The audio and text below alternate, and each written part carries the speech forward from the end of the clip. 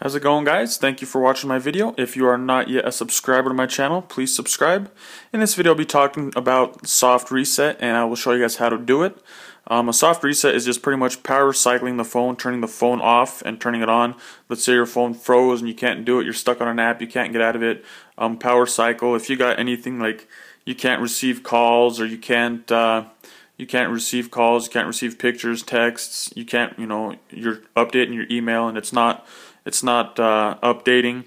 You don't want to do any kind of glitchy stuff, apps that kind of lock up, freeze up on you and you can't get out of them.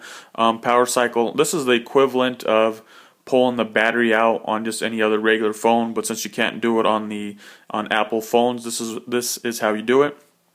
You will need to make sure both of your buttons work. The home button and the power button both need to be working. You can't have the fake button or else it won't work.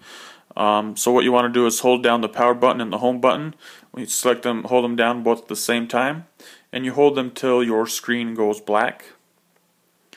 Once you keep holding it once it's black. Once it gets to the Apple stage, then you let go and you release the two buttons. This is the soft reset. It pretty much just restarts your phone. This does not delete anything off your phone.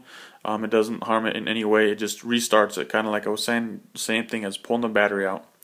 So once it starts up, it will then go right back to the regular phone that you had.